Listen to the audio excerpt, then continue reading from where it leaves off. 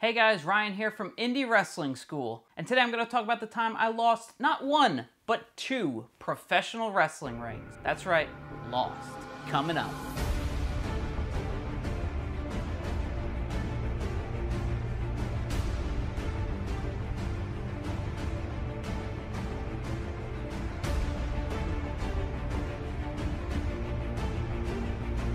Hey guys, thanks for checking out this channel. My name's Ryan for Indy Wrestling School. If you're new here, please consider subscribing. We put out new videos every single Thursday for 3 Minute Thursday. So I know the opening, losing a wrestling ring, seems like it's gonna be a swerve or a fake story, but it's 100% true and it's legit. I've actually owned 4 different professional wrestling rings over the course of my life. When I was about 21, I tried selling my car to buy my first ring. Then I found out about this wonderful thing called financing and put myself into debt to buy a ring for the very first time. I had it for about a year and I had to sell it because I couldn't get a show running.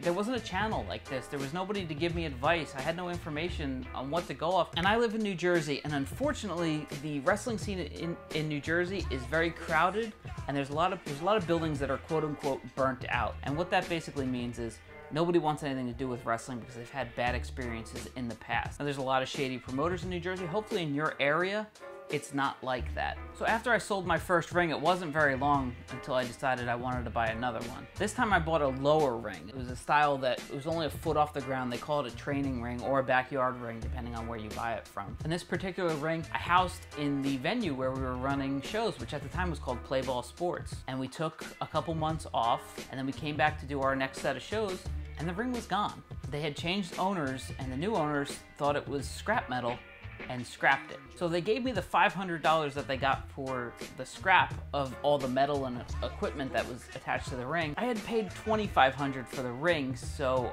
I knew I had to invest in another ring. At that point, we started renting a ring, and it was easier just to have somebody bring the ring in, set it up for us. We did the show, they took it, and I didn't have to worry about storage, where to put the ring, because the new owners of this venue didn't want us to store the ring at the venue, so I was gonna have to pay storage fees. Over time, the venue once again changed hands, and now they were gonna allow us to store a ring, so it came time to buy another ring. At this time, I was running shows with Steve Corino. That's Steve Corino. And I was lucky enough to learn so much from him, and at the time he was running in Pennsylvania, we were running in New Jersey. Now, over the course of about 3 weeks, we lost an entire ring together. See, we had kept the padding and most of the materials at the place we were running shows in New Jersey. The next month, he was running a show up in Pennsylvania, so we transported the ring, but we forgot about the padding. The padding was thrown out. At the time, Steve was in charge of a gym up in Pennsylvania, so he housed the ring in the back of the gym and covered it up so nobody knew where it was. Turns out somebody knew where it was because all the metal pieces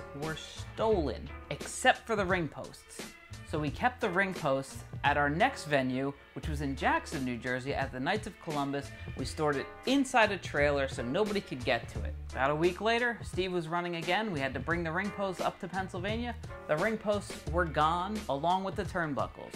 Luckily, Steve has a lot of connections in wrestling and was able to get a ring last minute, but it was pretty close there. So between the two of us, we lost 2 rings. Eventually, I'd go on to buy another ring because, quite frankly, I just don't learn my lesson. So if you're out there and you're thinking, let me just store my ring at the venue, maybe think twice about that. Maybe the storage fees are worth the headache. I don't know. For me, I guess it should have been because I lost 2 professional wrestling rings. That's amazing. So hopefully somebody out there can learn something from my stupid mistakes. If you like this video, please beat the shit out of the like button, subscribe below, and I'll see you next Thursday for 3 Minute Thursday.